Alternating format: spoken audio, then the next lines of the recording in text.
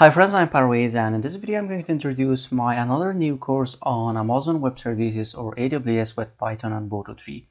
Now this is about 14 hours training course, and you can get this course about 85% discount.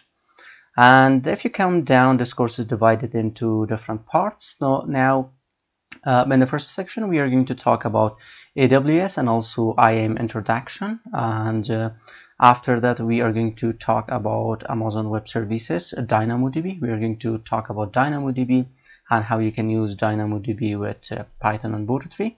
After that we are going to talk about AWS Simple Storage or S3, also integration of the S3 with Python and Boto3. Also in this part we're going to talk about Amazon Relational Databases or RDS. We are talking about three databases, MySQL, Postgres, and also MariaDB. After that we're going to talk about Amazon Elastic Compute Cloud or EC2. Also we will learn that how we can deploy our Django project to Amazon Elastic Compute Cloud. In this part we're going to talk about Lambda functions, AWS Lambda functions.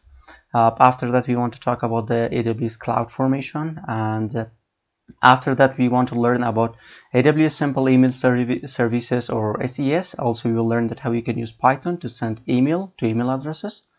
Also in this part we're going to talk about AWS Elastic Beanstalk with Django deployment. So we're going to learn that how we can deploy, how we can create our Django project, and how we can integrate MySQL RDS instance, and after that how we can deploy our Django project to Elastic Beanstalk.